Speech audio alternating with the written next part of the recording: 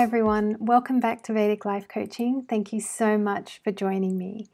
Now in today's video, I wanted to talk about some of my own personal observations over the years of planetary effects and how they physically affect us and how planets physically work with us. I think this is such a fascinating topic, and it came through on the comments. If I just bring it up. Thank you so much for your comments, by the way. It means the world to me. Every time I get a like or a subscribe or a comment or anything, it just makes my day, because this truly is a labor of love. This is something I do just because I'm so passionate about it, and it's so great to interact. And I'm hoping that this video will get people to comment, really. You know, it doesn't have to be straight away, but just like after some thought, or you might realize, oh yeah, I've got a story to share. It would be really great to hear your thoughts on this too. But because of the comments lately, I had one from a very good friend now, Ayush. Great to meet you. Great to meet you. Thank you so much for your comments. And I know that you mentioned, how the moon can create a tsunami in a giant ocean, and, and how, of course, the moon pulls on the body of water within us. That was a great observation that you made. And I think that's definitely, how it affects blood pressure, water retention in the body. Absolutely. A lot of people who are into astrology definitely talk about that. And I think in one of my comments back, I might have mentioned something about how, I know someone who personally gets pressure headaches when there are far too many clouds in the sky. Or, and I think that that's something that animals do too, isn't it? Like, dogs can kind of sense when there's a thunderstorm coming. I know that for sure. I personally observed that one. When I was growing up in Queensland, our family, we had this big veranda, and, it would be a bright sunny day, and then out of nowhere this dog would turn up, and we lived on the back of a farm. And our next neighbour was quite a walk away. So, every now and then a dog would just turn up randomly on our veranda, and we were able to learn that a few hours later there'd be a huge thunderstorm, and that dog was very clever to find our house and to just hang out with us for a while, and the next day they'd usually be gone. So I think that happened twice while we were there, and we were only there for a year. So there's definitely something to all of this. So I got a bit of paper and I started just jotting down some notes as to what have I observed over the years. And I've definitely been observing things in my own life since 2008, which is when I really got into astrology, kind of around the time of my Saturn return. And I keep observing to this day. Now I have my own software that I can look up very precisely and see what's happening hour by hour, minute by minute if I want to. But definitely since 2008, I was observing when I was studying the Western system back then. So then I used to observe things like retrogrades, and I used to observe things like planetary configurations, big squares in the sky and things like that. So I thought I'll just go through my little notes here. I've got a series of notes, and I hope this is an interesting video in terms of what are the very visible physical effects, and these are definitely things I've observed. So retrogrades, starting with retrogrades. I have observed just about every retrograde since I learnt what they were all those years ago. Have I ever observed anything at all? And the answer is, I've observed nothing. That's right, I've observed absolutely nothing when it comes to a retrograde. I know sometimes, a couple of times maybe technology doesn't work or this or that, but nothing, I haven't observed anything that's for sure, or that's concrete, or that that is a problem around retrogrades. I will continue to observe this as I do, but I continue to find that these really don't affect me at all. I don't have any retrogrades in my birth chart. Maybe if you do, maybe it impacts you more. I would love to hear if you have any stories where you know that it's a retrograde that's impacting you. I'm not saying that this wouldn't have an effect for people. Of course it would.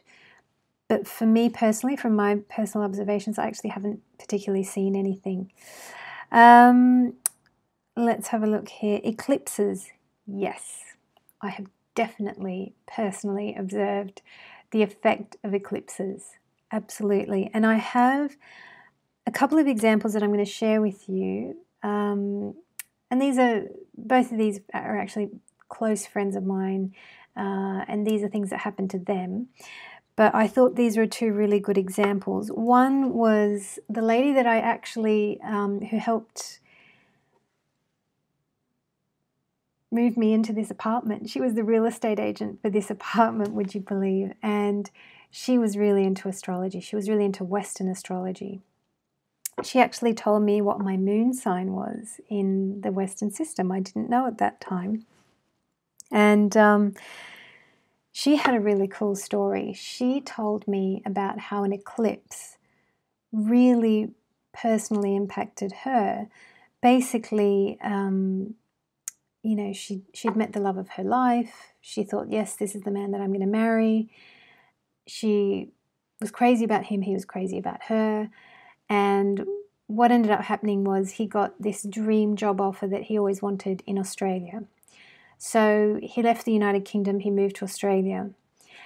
And they were still together as a couple. I think he even moved his whole family out there. His mum was there. Everyone was there. So what happened was I think he quit his dream job actually to come back to London to be with this lady who became my friend. I must admit we've lost contact since, I was trying to think since when, since about 2012, but we were good friends for many years. And yeah, so he flies from Melbourne to London, basically. In between, he does a one-night stopover in Singapore. And she was basically an astrologer. She was really, really good. She really knew the system. She really knew the Western system. She was able to predict things. She was amazing. Anyway, she observed that when he stopped in Singapore on that night, there was an eclipse. And when an eclipse happens, you know what happens? Something gets eclipsed out of your life. It's gone. That is definitely a physical effect of eclipses. She lost a relationship because of the eclipse, and she firmly believes that it's connected. And I believe that story. I think that is absolutely, that can happen. So, you know, that's a physical effect of a friend, something that happened to someone close to me. Another friend who I know really, really well, this was a phenomenal story. Basically, she was due to move in with a guy who she had been going out with for some years. He had an ex-wife, and the house that she was due to move into was his house, but it was full of furniture that had been chosen by the ex-wife. It was making her feel uncomfortable, and she said to the boyfriend, look, can we just change this stuff? Can I buy new stuff? Can we get rid of this? I don't want all this old stuff hanging around. She was into feng shui and all that kind of thing, and so am I. I think that stuff's great. I would feel the same, actually. I thought about this with her situation. I would totally feel the same as her. And he said no. He was being very, very stubborn. He kept saying, no, I don't want to change the furniture. This is ridiculous. Why can't you just accept this furniture?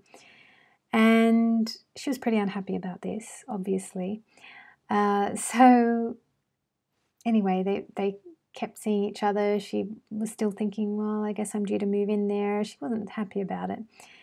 They'd gone away for a weekend. On that weekend, an eclipse happened. Now, how did that materialize physically? what ended up happening was this guy goes back to his house. She goes back to her apartment. He goes back to his house, and lo and behold, the entire house is flooded. A pipe burst on that weekend when the eclipse happened. A pipe had burst, and something like 2 metric tons or something had flooded through the house. Everything was so wet and damp that every single thing had to be taken out of the house. And not only just every single physical object, but even like the staircase had to be taken out, the kitchen had to be taken out, the toilet, the bathroom, everything, every single thing had to come out. And the insurance paid for a brand new interior. So they ended up choosing all this new stuff for that house, which must have been very exciting. And the insurance told them that the house will be ready in about 5 to 6 months. Now, 5 to 6 months, what do they say when an eclipse happens? They say an eclipse, something gets eclipsed out, right? Or something gets thrown out, or something gets changed in quite a drastic way. This guy basically got eclipsed out of his own house. He couldn't live there. So the insurance paid for a rental house for this guy, and he lived there while the house was being done.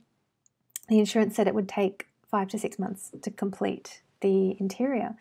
And that's another thing that they say with eclipses, that the shift that you're going to go through is probably going to take about 6 months to complete. So I have seen that with my own eyes. I know that friend of mine, she would talk to me a lot about this situation, and and I know she doesn't mind me sharing it right now. And yeah, I think she found the whole thing pretty frustrating. The relationship didn't work in the end anyway. But hey, I think the universe was trying to help her out. I think the universe kind of agreed with her. That was one of the conclusions we came to. And in fact, through their group of friends, people would say to her that, gosh, are you like a witch or something? Like, she had this reputation for being, very spiritual and powerful. So I thought that was a neat little story there. Full moons. Do I find any personal effect? Physical effect? Yes. I have been noticing more and more as I tune into the planets and the stars, and as I keep doing this work, I have found that full moons do affect me. And how do they affect me? I just can't sleep. That is one physical effect that I'm experiencing. I can't sleep when there's a full moon, and I'm not sure. There is a lot of extra moonlight that comes through the window, so I'm not sure if it's light. I've learnt to sleep with the mask on, so it's this lovely, I've got this really nice kind of, the fabric is beautiful on that mask, so I use that. But I definitely can't sleep during a full moon. And I came to realize I couldn't work it out. I hadn't quite connected it with the moon at that time. But I was tuning in on a regular basis to Doreen Virtue. She was doing these lovely, I don't really watch her anymore. I used to watch her for a time. And she was the one who got me to click, it's to do with the full moon, because she said that some of you are full moon sensitive. And that's when I first heard it. And that's when I joined the dot and I realized, oh, of course, that's what's going on. So yeah, I definitely have experienced a physical effect from the moon. Shadbala, Sun Shadbala. Okay, this is an interesting little one that I jotted down. Sometimes, the times when I have thought that someone has a strong sun, I have been correct, bizarrely. So when I was learning about the sun, I was learning about how the sun actually kind of sizzles things, it burns things, and apparently it causes baldness in men, right? Or a receding hairline for men. That's one of the physical effects of the sun. And I remember started looking out for that, started looking out for people who had a thinning hairline. And I think soon after learning that lesson, here in the United Kingdom, we have all these magazines. You go to the supermarket and there's like, you know, you're buying juice or something, but there's a rack of magazines. And who was on the front cover? Well, it was Prince William and Princess Kate. So Prince William is on the cover of this magazine. I take a look. I'd probably just learnt this thing about Sun Shadbala, and I thought to myself, he's got a very thin, you know, it's quite receding. And I thought, let me look him up. Let me see what his Shadbala is like. And sure enough, I'll bring it up now actually. I'll bring up the 3 examples that I came up with, because it's funny, like 2 or 3 examples. When I'm learning a principle, there'll always be 2 or 3 case studies that kind of crop up out of nowhere. Let's bring him up. Prince William, who has a strong Sun Shadbala, very powerful sun. Interestingly, he doesn't have anything in Leo as such, but his Sun Shadbala is the strongest, and it's quite high. And he definitely has a receding hairline. The other person I remembered thinking of was Lee Kuan Yew, who I was looking at images of on Google, and I remembered thinking, I bet he's got some strong sun or some Leo going on. Sure enough, he does. Let's have a look here. Lee Kuan Yew. JKL. There we go. Yeah, he's got sun in Leo, sun in his own house there. Very powerful sun. And let's have a look at his Shadbala just to, yeah, it's very strong. And the third person, now this one, when I was creating the song series, I remember I wanted to use a song by Sting. I mean, I was checking out all artists for that song series. I remember writing that series was so much fun to do. It was so much fun to create. If you haven't seen your song, then have a look in my history or playlists or whatever. You'll be able to find your song. I've dedicated a song to each sign, so do check it out. But when I was doing the research for that series, I remember doing research on a song by Sting called Brand New Day, because I wanted to use that song for Leo. And one of the lines in the song is something about, we'll sell the stock, we'll spend all the money, we'll burn it up, you know, we'll burn it up, let's do this. So I thought, Sting, he personally must have quite a lot of Leo energy. And sure enough, I'm going to bring him up now. It's been ages since I've looked this up. But I'm pretty sure he's got 3 planets in Leo, and I'm pretty sure they're in the 2nd house. Oh, there he is. I was going to say I haven't got it. Yeah, he's got 3. So he's got Venus, Mars, and Ketu in the 2nd house in Leo. And I'm sure he's got quite a strong... No, he doesn't. Okay, his Shadbala is not great there. Let's have a look at Ishta Kashtafala. I'm going to look at some more things. But I know definitely the Leo energy is strong in him, because also you notice that he's got a thinning head of hair. And there's one more thing I want to look up here. Detailed Shadbala. He must have a... Okay. Wow, Sun's providing some obstacles for him. All right. Well, maybe the obstacle is, I don't know, less hair or something like that. I don't know. But that is a physical effect that I've personally observed in people. And it's a physical thing, isn't it? It's like, you know, the sun. I know that Clive James, one of my favorite all-time writers and presenters and personalities, he's just amazing. He said that men go bald because they've just got so much testosterone that it sizzles the hair away. And of course, he would say that because he's a man with thinner hair, which, hey, I think it's great. I don't mind any which way. I think it's all wonderful. I have no preference. So I hope men out there don't feel like it's better one way or another. Of course, Clive James was trying to say it's better to not have hair, which is, he would say, because he doesn't have. So anyway, I digress. Okay, what's the last thing? I don't want to talk way too long because, oh my gosh, we're already 20 minutes. Oh my God. Okay, this is long, and I've got to do this before the 4 minutes because, you know, my camera keeps dying at 24 minutes. Okay, let's go. So, essential oils. I recently bought this lovely little, I don't know if you can see it, I should probably do this. That's what the YouTubers do, isn't it? They put their hand in front of, so you can see it. Frankinsense oil. This I bought for £3.99. It is brilliant. And I bought this, I don't know why. I just got this kind of brainwave. I got this idea. I got this, as spiritual people would say, download to buy this essential oil. And I did a bit of research on it. And in fact, it's really good for adding to like hand creams and face creams and things like that. It's just really good. It helps the skin. So I bought that seemingly on a whim. And then I got the idea that I wonder if there are essential oils connected with planets. And there indeed are. And I was amazed to find out that this oil is connected to Saturn. And that makes so much sense because I'm really working with Saturnian energy.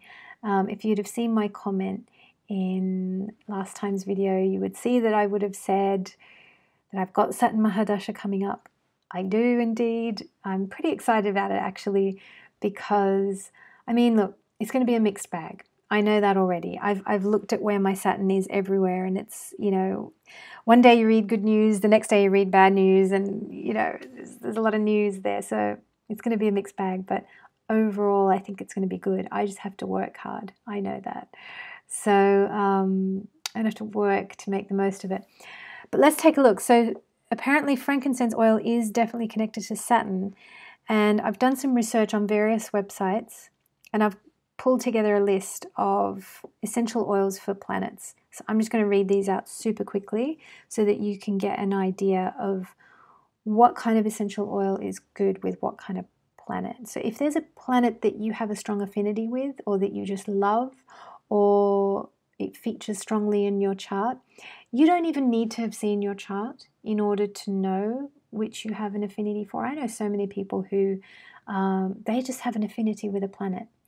And sometimes it's irrational and they don't know why. And you know what? Your intuition is the best guide in the world. So go with that. Go with what you're liking and what you're feeling. So the sun. Let's start with the sun. The sun essential oils are cinnamon, camphor, and eucalyptus. The moon essential oils, we have white flower jasmine, gardenia, sandalwood. Mars, we've got, here it just says spicy and heating oils.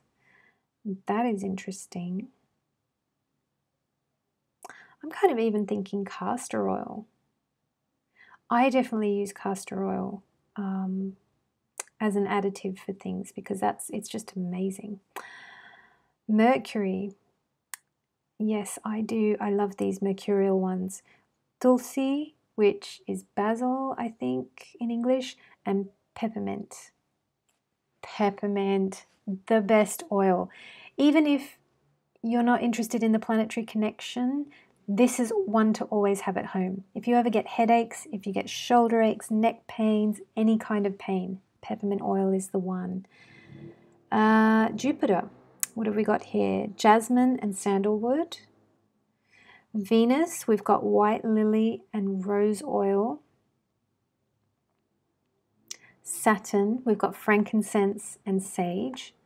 I've always got sage oil at home. I sometimes put that, I make my own like kind of cleaning, you know, those bottles, and I just add a bit of dishwashing liquid and some essential oils, and that's my cleaning product. Rahu, what have we got here? Sage and frankincense, again, so very similar to Saturn, which is true because they say that Rahu is similar to Saturn and Ketu is similar to Mars. Let's have a look at what Ketu's got going on. Because if the Mars one, yeah, that didn't really work out. They didn't really say.